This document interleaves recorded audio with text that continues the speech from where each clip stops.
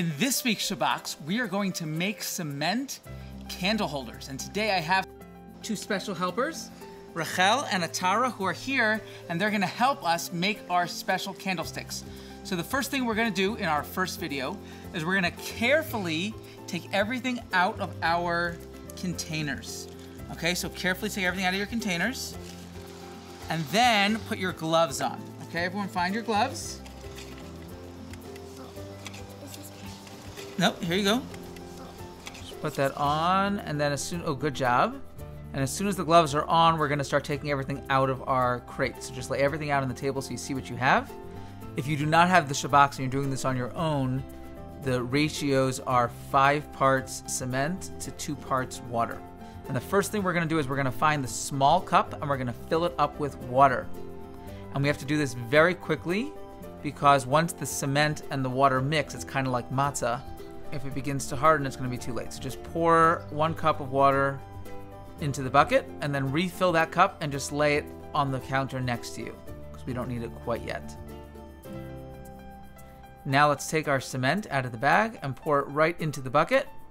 Pour the whole bag into the bucket and begin mixing. You can either use the knife or that wooden chopstick, whichever you prefer. You have both of them in there. Just mix it really fast. Don't stop mixing.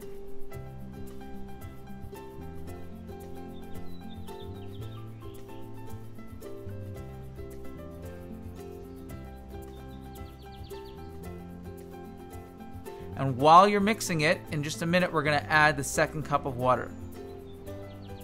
So whenever you see it's getting a little too tough, just add that 2nd cup of water.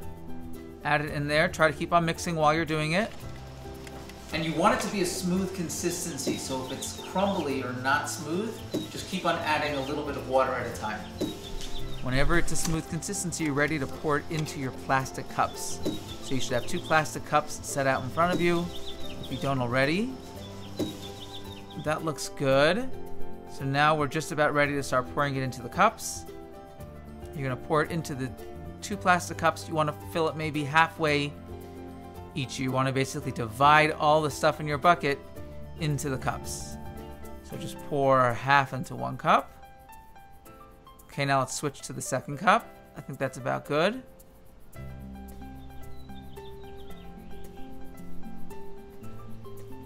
Good job. Once that's poured in, we're gonna take the candle and we're gonna stick it in the middle of your cup. Now you don't have to, but I find if you spray it with cooking spray, it makes it easier for the next part to come out.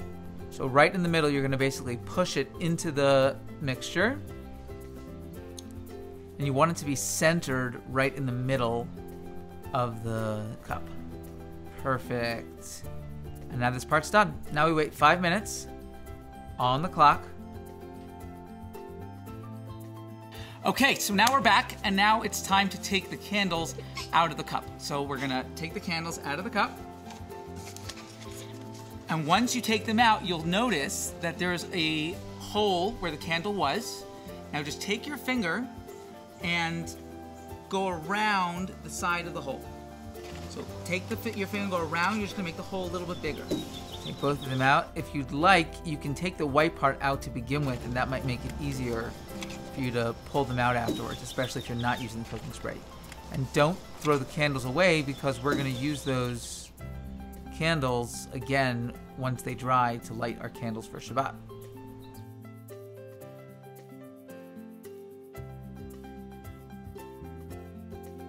Welcome back.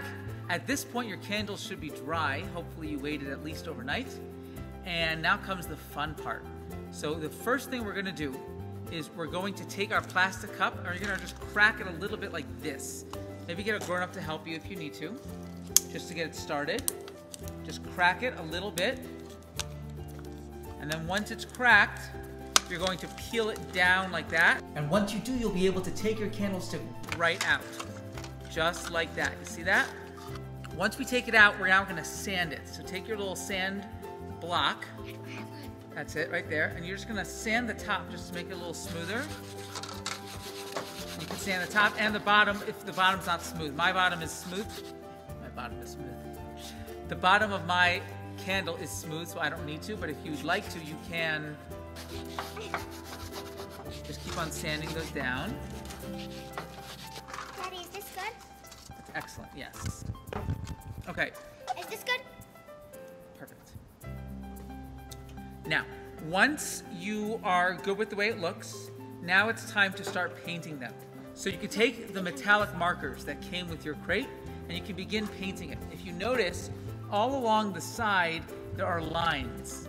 And you can take those lines and use them to create some sort of pattern. So you can alternate lines, or you can do sections where maybe the large part in between the two lines is one color with like a line in the middle, or you can just really leave them the way they are. It's totally up to you. You can decorate them however you'd like with those markers. Keep on coloring.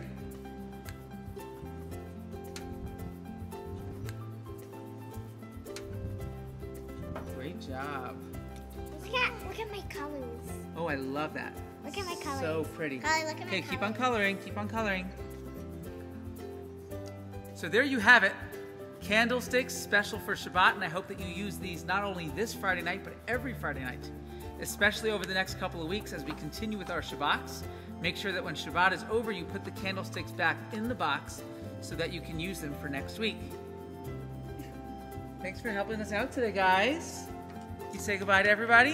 Bye! I hope you'll check out the next video in this series as we make a special card with a blessing to light candles.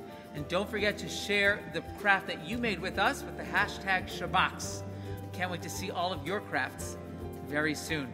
So let me be the first to wish you a wonderful Shabbos. Shabbat Shalom. We'll see you back there. Bye! This has been a JIY project of joy.